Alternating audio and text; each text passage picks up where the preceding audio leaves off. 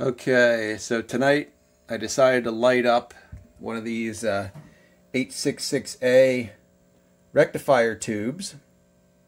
As you can see here, this is a pretty big tube. It's about 6 inches tall, close to that.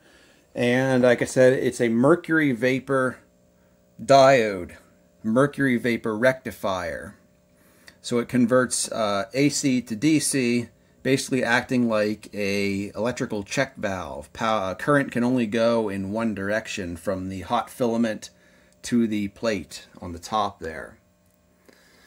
So we have it. We've had this tube heated up for about the past hour. You can see the glowing filament. It's pretty hot in there. We're using 2.5 volts at 5 amps to heat this tube. So they're definitely power hungry. These were used in high power applications like radio transmitters and industrial equipment, because this thing can handle significant amount of wattage. And the mercury vapor helps it to be such high power versus just a regular vacuum rectifier. So obviously what's going on here is that hot filament is, just for anybody who's curious, the hot filament allows electrons to be excited and effectively kind of boiled off as a sort of a vapor on the surface of that filament. And when we turn on high voltage, positive voltage on this plate on the top of here, it will cause those electrons to be sucked off the filament and slam into that plate, causing current to flow through the gas, through the mercury vapor, and create a plasma. So we're using the curve tracer here as a power supply for this demonstration, so I can also plot a little bit of the characteristics of the tube. But more importantly, it's just a power supply to show off the plasma. So here we go. We're going to light it up. So right now it's just the filament, just incandescent heat that's in there. So we'll turn on our high voltage supply. Ooh, there it is. Check that out.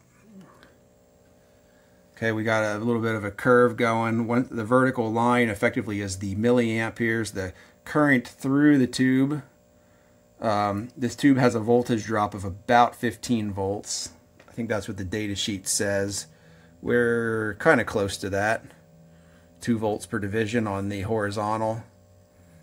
All right, but you can see the real show is over here.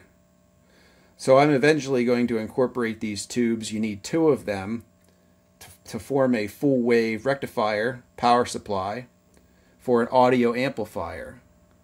Now the really neat thing about using this in an audio amplifier is that this plasma will actually be modulated with the audio, with the music that's going through the amplifier. So it will put on a light show as well as be an amplifier.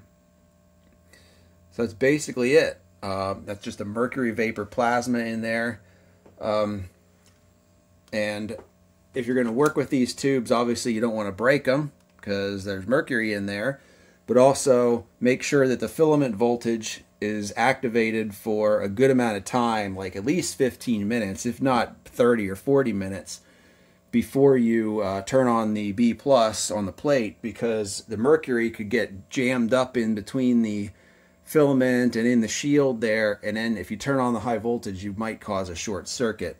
So they always tell you to let the tubes get hot and evaporate the mercury and get it where it's supposed to be. You also have to always operate these tubes with the base pointing down in this position. Don't run them on their sides or upside down or anything like that, because that mercury likes to settle, and the best place for it to settle is at the bottom of the tube.